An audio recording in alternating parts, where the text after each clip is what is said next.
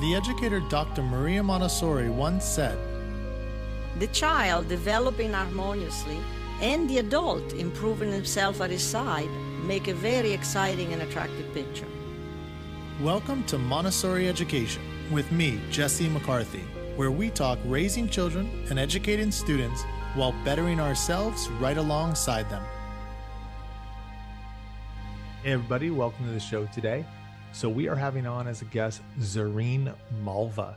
I first encountered this woman through a random YouTube video, actually, and I just saw her. I think she was speaking to a group of parents, I'm not sure, or teachers, and she was talking about how, why are we giving these little babies this mush food when, clearly if we look at them, they've got teeth. Those teeth are made to do something.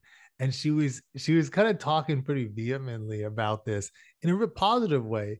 And she's also an older woman. And I just mean age-wise. She is about as young spiritually and just, you could tell physically, mentally, than she's probably younger than 20 and 30-year-olds in my mind. But you could tell she knew a tremendous amount about children. And she also spoke from a deep, deep place of care. And it resonated with me. So I reached out. Her people kind of got in contact, her pushers said, yeah, talk with Jesse, and we connected. So I'm excited to show you what that was all about, or at least you can listen in. Just real quickly on Zarin, she started Montessori at age 21.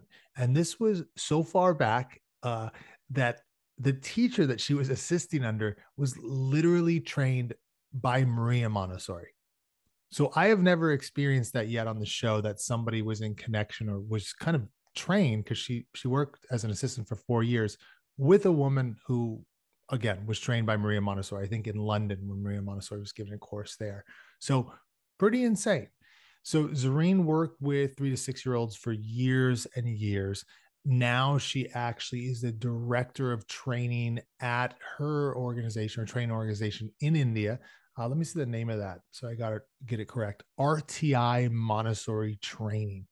And this is with Association Montessori International. She also heads another organization out there, or actually helps to head an organization out there called the Indian Montessori Foundation. So basically the organization promoting Montessori out in India. So she's up to a lot of awesome things. And I mean, deeply, deeply knowledgeable, wise. I'm trying to find people on here that can aid us with years of experience, and this woman brings it. Now we're going to be talking about the inner being, or Zarin will be talking about the inner being, and I put that as I put the title as inner being because she's just trying to get at what's underlying this child. What is some of the stuff going on that we can't see, we really can't know for sure, but might be contributing to some of the behaviors we see, and helping us to kind of understand what to do with those behaviors as parents and teachers.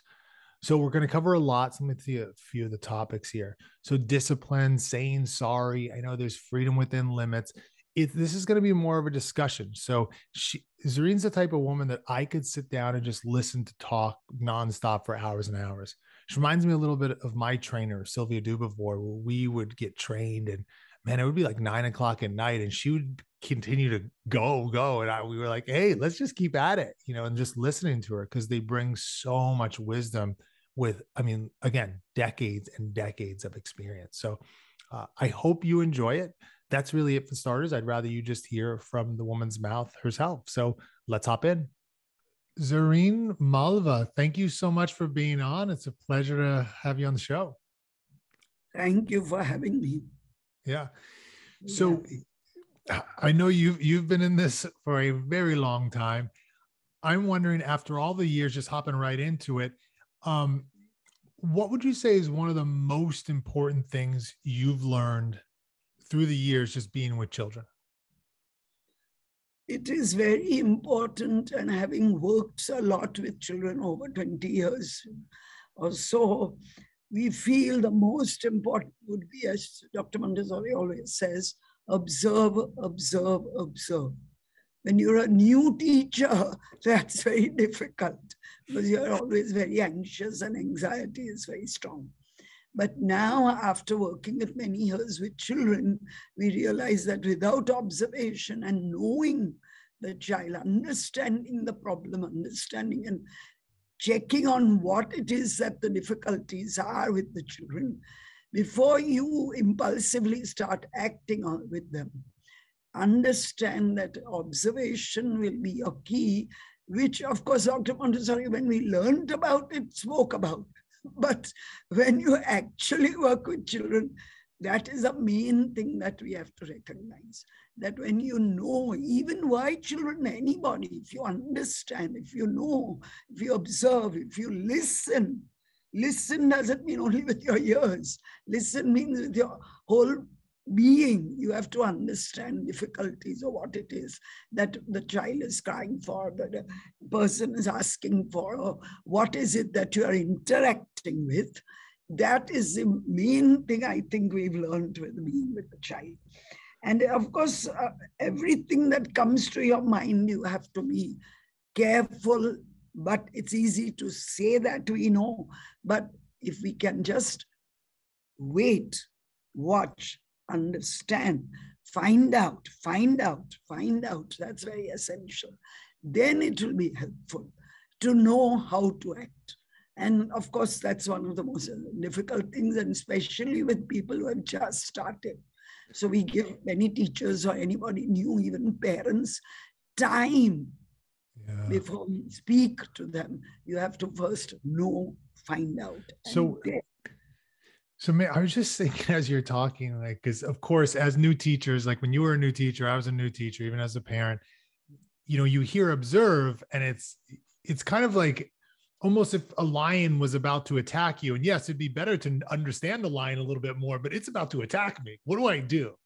So how do you, going back to kind of your early days, and I'm thinking to mine, and then parents out there that are new or just feel kind of lost. And then we know observation it's the fundamental, but how can they integrate that when in front of them, they're just seeing what they think of as like a crazy child or something? How do you integrate observation with that immediacy? I agree, understandable, very good question.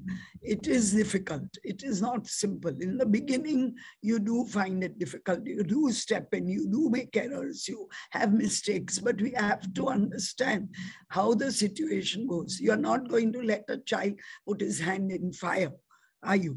That is obvious, isn't it? That you're going to stop anything that is going to cause harm to the person himself or herself, anybody around. That is why we are always careful when children are with the others. How do you react? What do you do? So the difficulty will be to stop it at once when necessary. So we always think that our job is to first see the situation and act according to that. That's what I mean by observe. Act according to the difficulty we are facing. Don't be hypothetical. That is why we can never, ever tell parents or teachers what to do. You have to see the problem at that moment, what's happening. And then only can you react, isn't it? So, of course, you're not going to let the child be harmed, or you're not going to allow anything that is going to be difficult. But when the child is working and is engrossed and is doing his work, and even though he may be having tantrums or things like whatever you feel is necessary to act, for example, if it's a young child who's having a tantrum, if you keep shouting at him and saying, don't do it, it's not going to help, we know that. But if you just hold the child, whisper in his ear, and hold him and let him be, let him have that backbone of yours to make him feel comfortable. It's all right to have a tantrum. We all have tantrums at times, don't we? We may not verbalize them and we may not show them, but we do. So it's a matter of acting at the right moment, in the right time, in the right manner. That was her slogan always. At the right time, in the right manner. So what are we doing with the child? Or with anyone? If somebody is angry, you don't go and, say, stop being angry. It's not going to work. You know that. It's the same thing. You just try your best, do your best and help calm. And leave the rest Don't think that you are the magical person going to do magic and everything will stop. It's not going to. So therefore, the limits have to be there. I wonder, through so much of my experience working with parents, it seems that they look at Montessori teachers as if they're magical, and and trying to get that across them that yes, I think there's a lot of that's done in the classroom. It's amazing, but teachers mess up. We're not always getting things right. So maybe somebody with your experience, that people look at you as like, oh, you're the, you know it all. No. Can you give us a time when you, I mean, we'll get to some good stuff maybe you've done, but a time when you messed up and you felt like, oh my gosh, I just really, this was no good. Do you have any experience that come to mind for you with like that? Oh yes, we are always messing up, isn't it? With the students too today. So it's not that, it's not something that is wrong, is it? I mean, everybody can mess up. Errors should be your friends. Yeah. It should not be, when we talk to the students, we tell them it's okay. I mean, don't expect to be God or something, or to be superior. You are not superior. You are part of this whole community. So act like one. You are a friend to them when you need to be. You are a teacher to them when you need to be. You are a mother almost to them when you need to be. So I think it's the way you handle the situation. And the biggest word in my dictionary and in all our dictionaries would be sorry, isn't it? I'm sorry, I messed up. Maybe I was angry at that time. So let us figure this out. Let's come talk it over. Let's see what. And we do that with adults. We do that with children. And I don't think we can expect children to be also, never expect them to be 100%. Will you? You will not. So what are we thinking who a child is? That's where we come in with the training course. We must know who this child is. Who is this who is born to us? Who is it that we are helping? Why is it we are helping in this manner? Because I always tell people, Montessori can be a prevention. There is no cure. It's not a cure. So if you ask me for answers, you go to a doctor to get a cure. But if you are asking me for answers, I will never have any answers for any situation. Yeah. Oh, if this happens, if my child does this, what should I do? All that comes to us. But at that moment, what is happening? Where it is happening? Why is it happening? That's what you have to figure out. And do your best. Do your best. You can't. I wonder if over the years, have you seen more of a desire for like a quick fix? Like if somebody goes to a therapist, a lot of times they think, oh, this person's going to fix me. So has it been the same over all the years that you've been in Montessori, or do you think it's gotten kind of more where people are like, tell me what to do, Zarin, please? Has it gotten more like that, or it's always been like that? No, I think it depends on the anxieties of the parents. When you're talking to parents, when you know the difficulties they are facing, we may be facing the same difficulties at school. Sometimes it happens that the parent is better with the child than you are, or vice versa. So you have to get to the bottom of the difficulties, find out why this child is having obstacles in his life like this, what is going wrong, where it's going wrong. Like a major example we always have, if there is a child and the second sibling is coming within 2 years, you will find that older child having a lot of problems, because that is natural, that an older child will feel difficulty when the second child is there and the child's attention has gone to the small baby. Naturally, that's going to be a difficulty. Now, of course, most parents will expect that. But besides expecting that, it's hard to manage it. Yeah. So then we tell them, if you can involve the child in something, if you can get the child to be natural and you become natural with the child, what the difficulties are lying, what is happening. So I think you have to make sure the dialogues you have, not only dialogues in verbally, as I say, but in the way you handle the child, the way you do things with the child. All these sort of things are important. So it's your reaction, the way you act. If there is difficulty, don't try to have the, light the fire is already lighted, as we said. Don't try to get the flames even more. So get to the bottom of it. I'm curious with this one, Zarin, because you gave this kind of practical example of siblings. So, in training, what I found and working with so many teachers through the years is that I often find that they're very good with materials. So they know how to do the materials very well. It's, with AMI training, it is like you are ingrained how to work with these materials. But let's say you do have siblings or even siblings at home for parents. The idea of, a lot of parents will be with siblings at home. They might say, oh, you're going to be a big brother. You're going to love your little sister. And they go on and on and on, and maybe you can comment on that. But in the classroom too, I don't see that the training about how to just be with a child kind of spiritually, that how do I interact with a child who's having trouble, having a tantrum, or how do I interact with a sibling like that? What do you do in the training to aid your teachers that are coming out of this, or maybe when you're speaking with parents in situations like that, so that they're now you don't know the specific child, of course, but so at least they have some principles or some guidance so that they can adapt to the child in front of them. What do you do? Yes, we try to help them understand that these are normal, natural things. So in order to handle anything like that, you will have to calm yourself down, accept the difficulties you're facing, and then act in the right manner.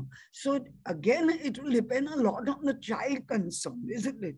If the child is a child who's able to get it and understand it, then you go further than that. But if the child is not able to handle it, then you have to be the backbone again and help the child and calm the child and make sure that you give equal attention. And we cover all that in the course. We do expect that you give them what we call the assistential approach. So what that means is you have to understand that there is an inner being that the child has. And very often the child acts from this inner being more, especially the very young child. The birth to 2 and the birth to 3 child will definitely act more from his inner being, isn't it? That inner core is very essential to accept that he does have this. We are not fixers. We are not the people. We are only on the periphery. We are only going to help the child as much in the environment as we can, in this physical environment that we live in the outside environment, even the emotional environment, all the environment that he lives in. So we try to help the students understand that we cannot touch his inner being. Nobody can touch your inner being except yourself, isn't it? So in the training, we make them realize that we are not fixers. We are not people who can, wave a wand and work. You have to give the child the leeway, the understanding, the help that he needs at that time. But definitely know that he has something more powerful often to obey. And that is why she talks a lot about the sensitivities that the child has. So we know those sensitivities, when the child will have what problems, and that the cause comes in because of that. Because we do the whole birth to 24 years, the whole idea about the human being, how the child changes, what happens at what age. So giving that understanding to the student gets the whole picture of what the human being is, of what this child is. So if you know, often we never ask the child's name if there is a difficulty. We always ask the age. Why? Because we know if it's a 6-year-old, how you would react. If it's a 3-year-old, what reaction will you have? So that is where we come in. Even the 6 to 12, they have different difficulties. They have different sensitivities. So once you know that whole framework of the human being, that's what this course is all about. When you know what it is all about, then you will react and act with the child or with the adult or with whoever it is according to what he needs. And that is what we believe in. I completely believe. What about I? Leave alone I. But we all believe that the child knows from his inner being what he needs. And that's the biggest discovery I think Dr. Montessori has made. He knows what it is all about. He has to comfort himself. He has to be, his personality has to be happy. So therefore the reactions come. So therefore you're acting on top of that is not going to help. You have to accept that he has this inner being, he has this, and we have to have this assistential approach, this approach which is so important. And so that's where the observation comes in.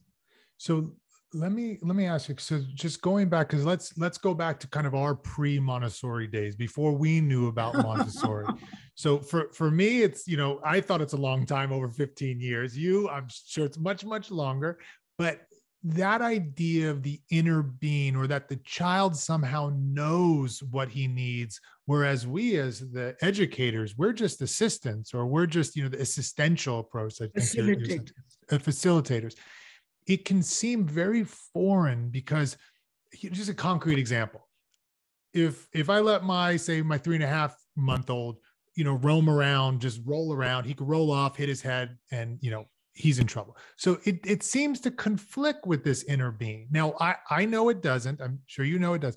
But how do you respond to a parent who's like, it's just, it's obvious that that's not true, because the inner being my child would go and run in front of a car.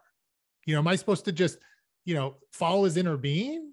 Is that what you're saying? You know, so how do you respond to something like that? That's why it's very difficult to talk about it literally. It's not a literal idea. The idea is spiritual, isn't it? That you have this which will help you. And we often talk about saying what happened to the child from conception to birth. Did anybody go to help him? The environment was formed by nature. It was very natural. It was there. So everything went all right, unless, of course, there were problems. And he did form himself, didn't he? Came out to be a viable human being when he was born. Now, that means there is something within him, isn't it? Okay, so after birth, what happens? After birth, he comes into this strange environment where everything is so different. And now, what are we doing to help him? What is this environment we will provide? So therefore, if we accept that he has some inner thinking of his own, his personality to form, he obviously comes with something. That's where we tell the students that realize the fact that he is coming with something, isn't it? He's not a complete zero. He has to have something. So now when he's coming in, the things he has to achieve within those first 2-3 years, what is it that he has to achieve?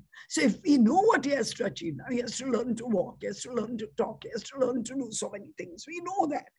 But we see the manifestations afterwards. But what is happening in the mind for all that? What is happening? So the brain gets formed. And what is happening in the brain? So the brain is doing all that work. And who is doing it? The child himself is doing it. So how can you say there is nothing with him? There is something, right? We accept that. So after you accept the fact, that's what I'm saying, acceptance of realizing who this child is, then we can see his sensitivities come forth and how, when, where. So knowing all this, that the child has to walk, has to talk, has to do things, then what is the help we can give? And we can only provide that much. But he has to do the work. Yeah.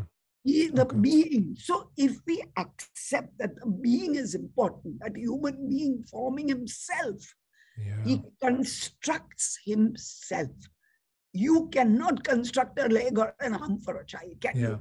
Just as before birth he did. So therefore there is something within him. So that's what we're asking them to accept, that there is something. So go along with it, find the right way to help him, see the environment to provide. So we are on the periphery, as we say. So we have to provide the environment at the right time, in the right way.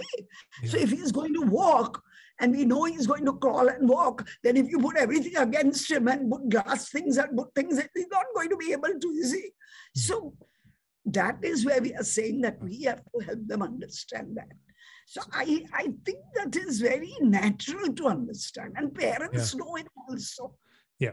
So I think got that across, but I don't know how else. No, I think that's good. So you're getting back to basics, because it's like nobody's going to deny that somehow, whether it's a human being or any other animal, somehow we're going to make it breathe, or we're going to make it, if it's dog bark, like it's there, like that's a part of its nature. And with human beings, children are unique in that they're forming their very sense of self. Like they are creating themselves. And I think that's a very Montessori outlook on young children. Because usually when I first got into education, and definitely when I was in college studying, there was this sense that the real development of the self happens in like your teenage years and when you grow up. And the idea that young children were forming themselves, it just would have been no. So I think that's a very Montessori and very unique perspective on human beings. I think it's true, and I've seen it, but I don't recall seeing it anywhere else in terms of the intellect forming one's own intellect. Have you seen it anywhere else? You think of it as a Montessori fundamental? It's also Montessori fundamental, but it's once you start working with children and follow the child, and that's why we all keep on saying, why do you keep saying Montessori? There's nothing like Montessori. You have to understand we are talking about the child. And if we get that, if the student gets the idea that the child is very important, what is he getting? What is he learning? How is he finding in things in his environment? Does he need this? Does he not need this? What is... When you are working with the child, when you are being with the child, when you are there, you will see all this automatically. And therefore, we don't talk about Montessori, we're talking about the child who we observe and we know now. So therefore, we want them to discover that. We don't want to say it's there. We want them to see it, but we are just giving them a little hint as to look for that, look for that. That's why observation. Look for it, look for it. You'll see it. You'll see it. I get. And what you're saying, I mean, I love your perspective, because I think what we're seeing today is I get a lot of questions and I see it online. What, how do I become more Montessori? Like it's almost, and I find this in movements generally, but it's somewhat cultish. It's like, I want to be more Montessori. And what you're saying is, then look at the child. I mean, that's the core. And I wonder, just having that perspective, I think of Montessori as you started with observation. She's a scientist. She's saying, look at the being in front of you, whatever thing it happens to be, whether it's a specimen or it's a human being, you have to look at it. So with that kind of in mind, I'm curious, you've been in this a long time. We've got Montessori, who came up with a theory, and she had different ideas. If you read her book, sometimes she'll comment on things that, it's all over the place. She comments on all sorts. So is there anything in your experience with children that you have come to through your own observation where you look at something that Maria Montessori herself said that you say, actually, this doesn't fit with my own observations? Has there been anything? I'm curious. In the beginning, of course, you had so many doubts. We had so many doubts, right? Even when we did the materials, we had so many doubts. Whatever we learned also, of course, you have doubts. Nobody believes it when you do the course. You can't believe all this, right? As you said, impossible. I agree entirely. But through the years, I'm so old, through the years, we see it happening right in front of us. But why, as I keep saying, why are we talking about only child? We see it in human beings also all the time. We see it everywhere. So if you don't have that humility to accept, if you don't have that understanding to say sorry, if you don't know what do you mean by sorry, what do you mean by thank you, what is it that we are, living with? We are living in a community. We are living as a social being. We are social beings. So how can we live unless we try to make it better? So we always say that if you want to do this course, all we are asking you is look at yourself and try to be better. You can't be your best. Nobody can be the best. So try to become better. That's the whole idea of Montessori. Montessori means to us, try to become better. Now, how will you become better? By accepting people as they are, by doing things what you think is the best, by giving an environment to anybody and everybody who requires that environment, or that. And when I keep on saying environment, I don't mean the physical environment. I'm talking about the emotional, the social, the intellectual, the psychological, the physical included. All of it. So, isn't it? So now what are you doing for that? What are we doing for that? So it's not, as we say, Dr. Montessori always say, the human being is an integer. You can't break him up. You know, you can't say, oh, emotionally is like this and physically is like this. Yeah, no, it's a human being. It's a whole being. And therefore, we are talking about this being as being something very precious, especially the child. Yeah. And therefore, who is this human being born to us? And who is this person who we are going to help? And we try our best. There is no better. And I mean, I like that you're getting to the point that this, you know, every human being is an integrated person, whether they're integrated well or not, it's all united. And I'm curious because you said something I never thought of, but you were talking about, you said like the sorry or the thank you, how you do that. Because somebody can say sorry and it means nothing. And somebody can tell you sorry. And you just felt like this person gave their whole being to you in their apology. And I was thinking about in America, just a lot of people will do something that is supposedly wrong, whether it's not, and then they'll apologize publicly. And sometimes you can see the difference between a real apology and a phony apology. And it just hit me that, you know, in Montessori, we don't force apologies on children. We don't say, you have to say sorry. But I can see how that can have a lasting impact because the children feel like, oh, I got to say sorry, but I don't really mean it, but I'll say it. And now we can see adults doing the same thing as adults. So I'm curious, let's take that one thing, because I want to get some practical guidance for a parent. If a child does, if a child does something you think is wrong in the classroom, Zarin, what do you do? Do you go up and say, hey, you need to say sorry to your friend? Like, how do you deal with it? No. We don't say sorry or anything like that. Parents also shouldn't do that. No, we do it and follow it according to what has happened. And then we follow it up by making a general, group and helping them understand how one behaves. So because our behavior is never all perfect. Can anything be perfect? No way. No human being can be perfect. So we try to help them understand in groups, and we do grace and courtesy a lot. So again, it will depend on the age of the child. If it's a 2-year-old, of course, what are you going to expect? If it's a 5-year-old, okay, what are you going to expect? So, it depends how the child has been throughout. And if you know that child, it will come gradually. So nothing comes to the child so quickly. You can't expect anything quickly. Like saying that a 3-year-old, you tell him, do this, and he's going. And I don't know if Dr. Montessori talks about the 3 levels of obedience. That's a fascinating idea of hers. She always says that obedience will come only when you understand what that other person is asking of you. Right now, obedience to most people is discipline. That's not what we're talking about at all. Yep.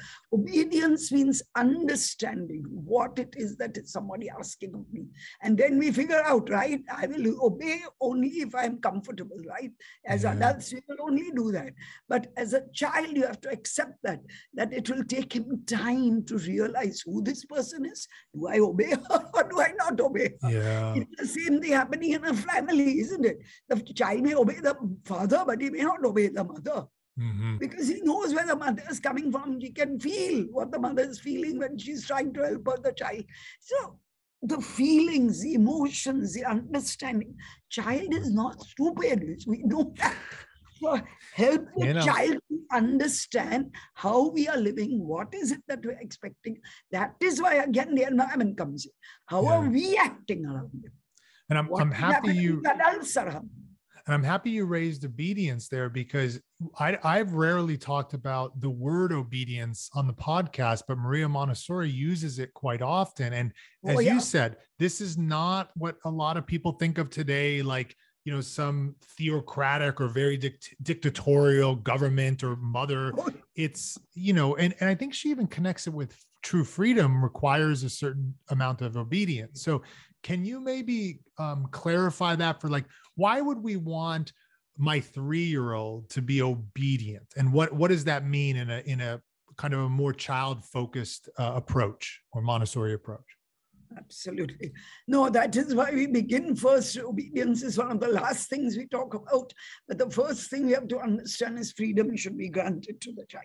But what do we mean by freedom? We always talk about freedom within limits.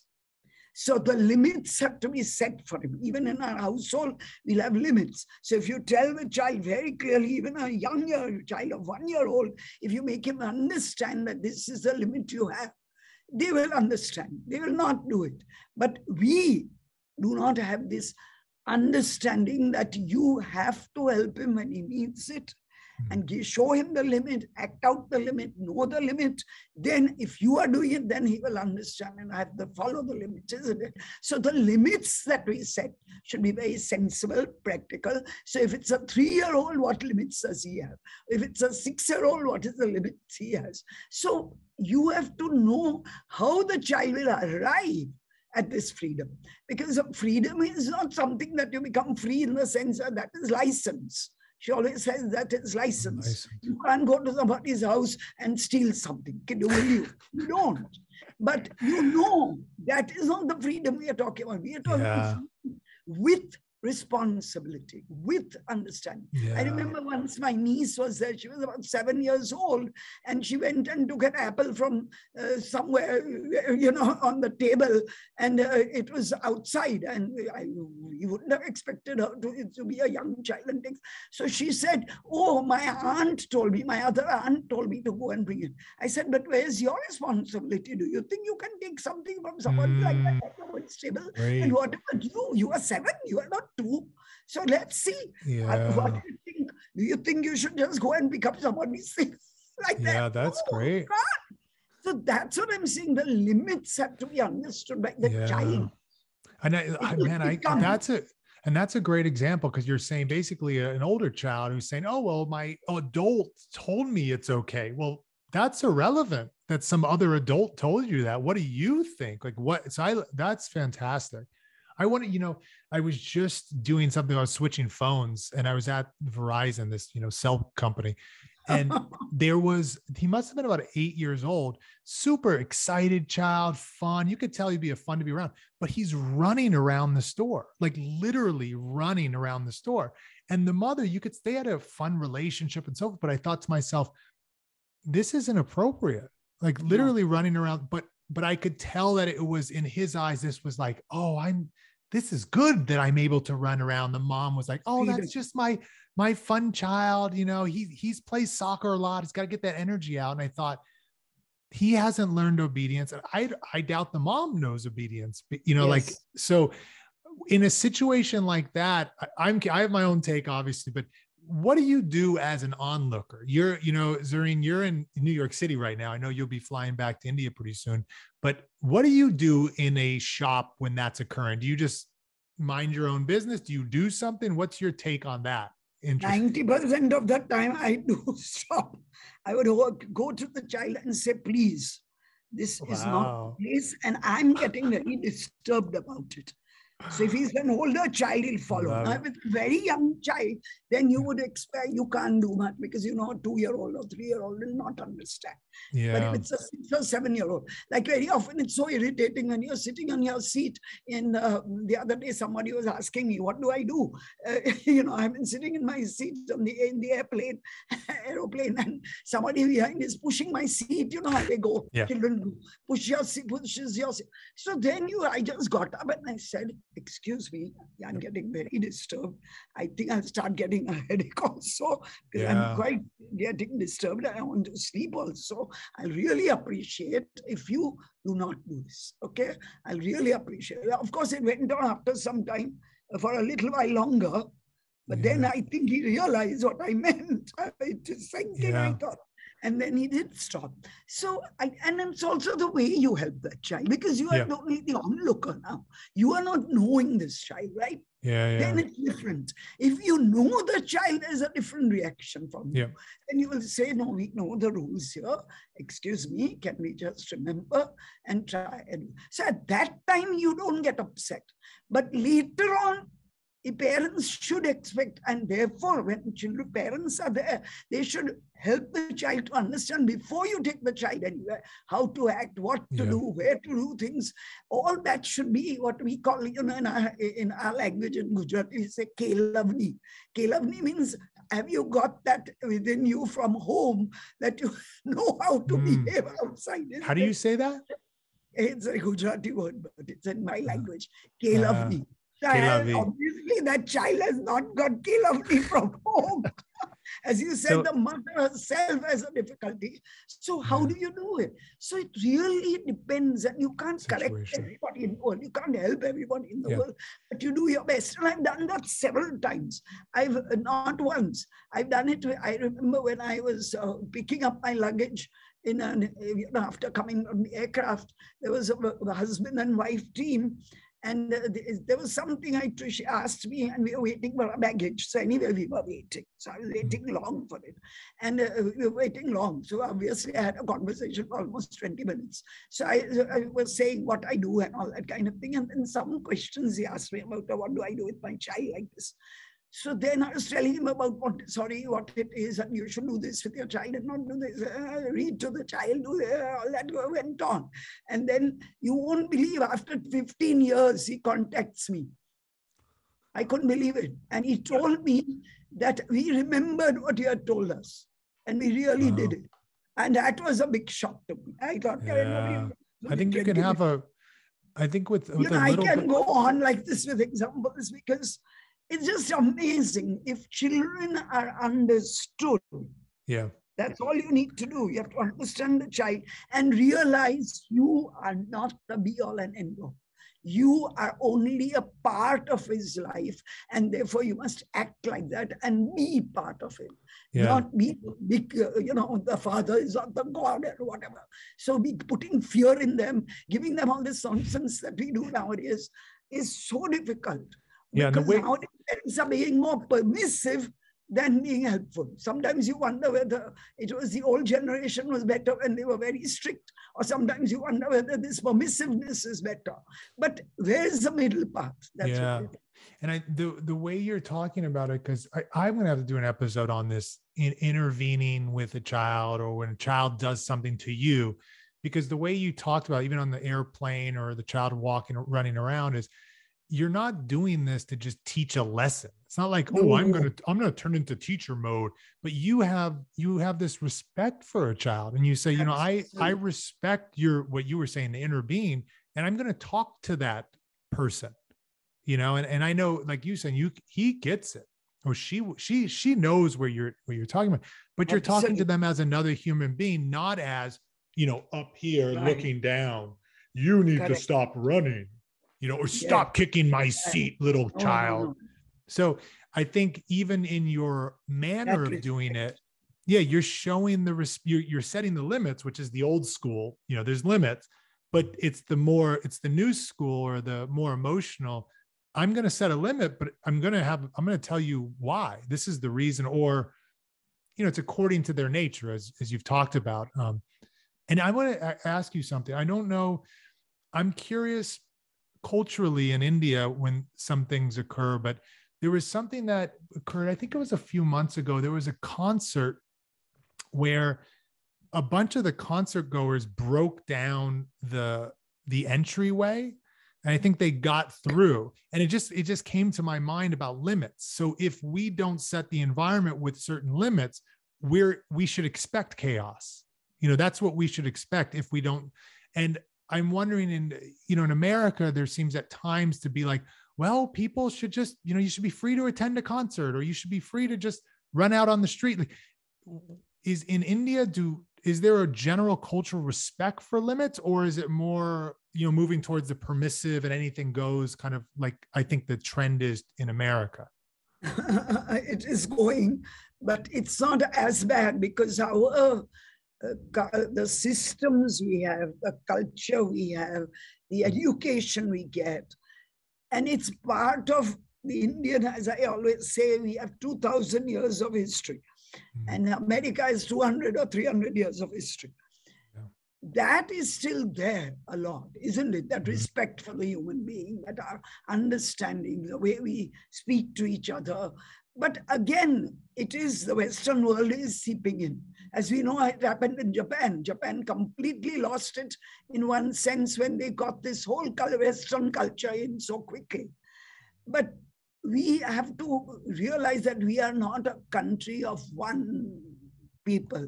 We have so many varied cultures. Yeah. In So India many, in particular, it's so a many. massive. Yeah. Yeah. Yeah.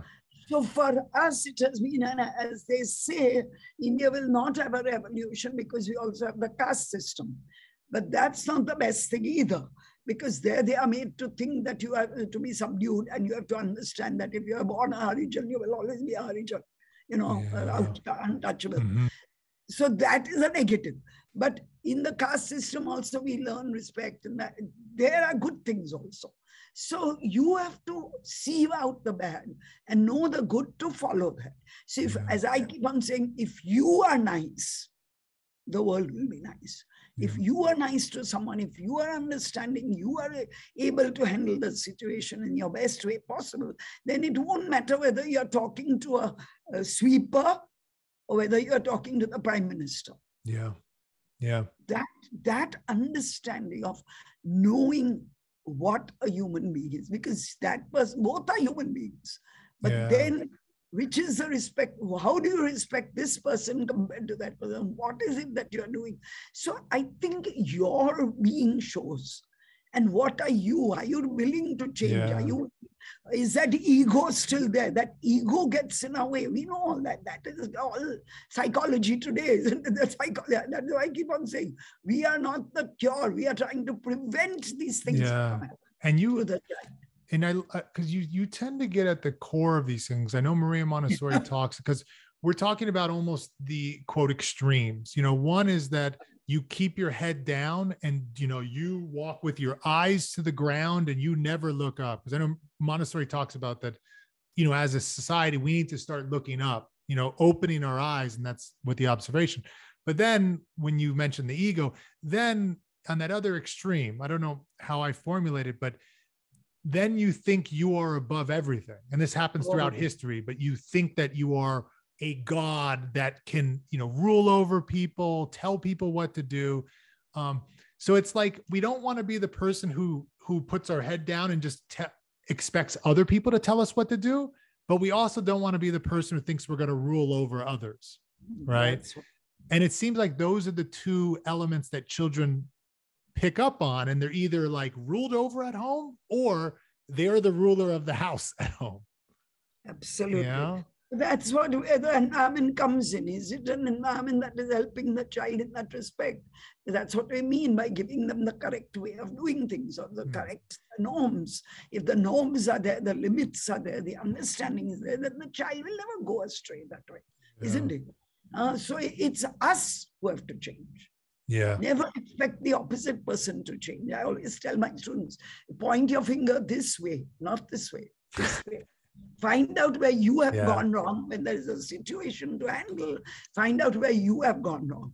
Whether it's a mother-in-law, as we say, at home, the mother-in-law is a very famous example, because we have that whole thing about living with the mother-in-law, and that goes on. I remember with a maid in my environment at school. A maid? I remember a maid who was working with us, helping us in the kitchen and all that.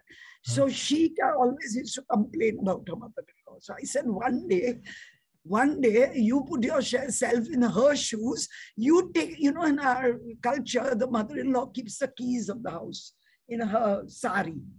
Very common at home. That's a very big thing at home. So I said, you imagine you've got the key now, and you are the head of the household. And what are you going to do? How will you do it? What will you do in her place when things happen? She has to think of her son. She has to think of you. She has to think of your children. So many things to think. Have you ever thought of putting yourself in her place and seeing how to work in this environment? If you are doing something wrong or doing something that she doesn't like, then in the same token, she doesn't like what you do. So what about that? So have you tried to change? You expect her to change? All that went on for about 15, 20 minutes. I spoke to her. After 6 months, 4 months, and then she would threaten her to say, I'm going to my house, means the mother's house. That's very common at home. You leave your husband's house and go to the mother's house too. That is very typical of their culture, not our culture. Okay. So I said, what do you want to do? So then she told me, after 6 months, I have not left the house yet. So that means that she understood something. I said, see, you are not to look at the world through your eyes. look at the world through the other person's eyes. I try to understand them. Seeing. Yeah, that's good. And I mean, coming full so circle many things to talk about. Yeah, no, I mean, that's why I was saying, I was talking, everybody out there, I was talking with Zarin before this and said, like, I could listen to Zarin for hours. I want to respect the audience and get a sense of, I don't know how long they could go. Exactly. I agree. But coming full circle with you, I'd say, you just saying, look at the other person's shoes or get in their perspective. And I think ultimately it's the same with the child. Like, our observation is to see, well, where is this person coming from? This little human, but they're a human being. So I appreciate your perspective. I'm happy I found you. You're one of the few people that I actually found and thought, I need to reach out to this person. And I'm trying to get the OGs. I told Zarin she's an OG, and I don't, Zarin, OG? Do you know what that means or no? No, not particularly. Okay. It's like an American, yes. It's like, it literally means, I think, original gangster. Like, not that you're a gang member, obviously, but like you're. Absolutely. I agree entirely, because I will not give up. I will not give up. There you go. When it comes to the child, I think that we have to work very hard. As Dr. Montessori says, we have to be knights of the child, and KNIGHT, knights of the child, and help the child, every child as much as we can. So every child and every parent we're talking to, we're trying to save that child from very good intention parents, but not knowing the right thing.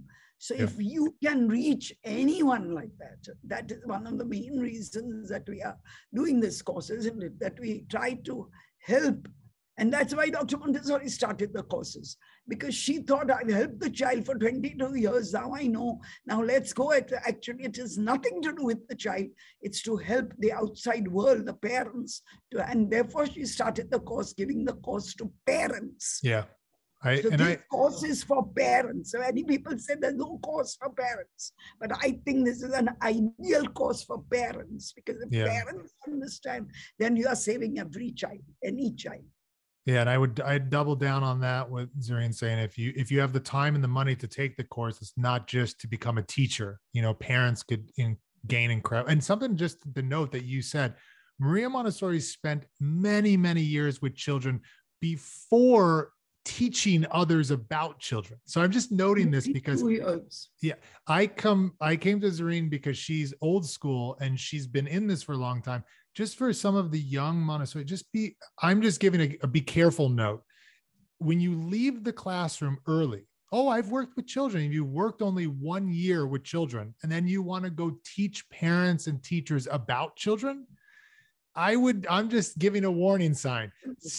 It's stay with the children a little bit longer, do that observation, get your feet wet, as they say, before you start becoming the expert out there. I don't know if you agree, Zarin, but I'm just putting that out there from my own perspective, from what I've seen. So. Definitely, you need definitely to be with the child, know the child, understand the child before you start speaking. And she also did that. She herself said that we were working quietly for 20 long years. Nobody disturbed us, she said. But after she recognized the fact that, and her son goaded her into thinking that, no, you have to let the world know what it is that the child is. And that's why she started. She was not interested in, she just wanted the people to know, like I'm saying, the same thing. The child is what you have to know. You have to know this child to help this child. You must help. Well, Zarin, thank you. Yeah, thank you again. And I love that we're ending with the child. And again, thank you for coming on and sharing your wisdom. Thank you. All right. Coming out of our conversation, I just want to offer another huge thanks to Zarin Malva for being with us today. Wonderful, wonderful. I also wanted to emphasize that she does have a training center, and it's not just for teachers, parents can join in. And I got to tell you, if I hadn't been trained already, and I was maybe 15 years ago, boy, I would hop into her program, because you could live in Mumbai where she's training, and it's one of the cheapest or most inexpensive programs for AMI, Association Montessori International, that I know of in the world. I know if you're going in America, it gets pretty expensive. Now, there's some great places where you can be trained in America, but imagine you can jump to India be trained, live in Mumbai for a few months, and spend, I think Zarin was telling me something around like $1,000 US. I hope I'm getting that right. But anyway, so let me give you her site number. So it's Montessori. So you know how to spell Montessori. If you don't, look it up. Montessori dash Mumbai. So MUMBAI.org. All right. Check out Zarin there. Check out what her training center is up to. Wonderful, wonderful stuff. That's really it for the show today. Again, huge thank you to all of you writing in, leaving comments, reviews, liking these videos or podcasts, sharing them with friends. It's just awesome how this thing is growing. And I should say, if you're reaching out to me, just please be aware. I'm trying to get to all the emails, but now I'm getting a lot more emails. I'm getting a lot more speaking requests. As most of you know, if you've been listening to the show, we're also opening our little schoolhouse here in South Florida. So there's a lot going on. I'm trying to ensure I get on all of it. But if you don't hear from me for a few days, a few weeks, maybe even a month, it's not because I don't want to get back to you, but there's just a lot going on. Anyways, I hope your lives are rocking and rolling, and we will talk next time. Adios.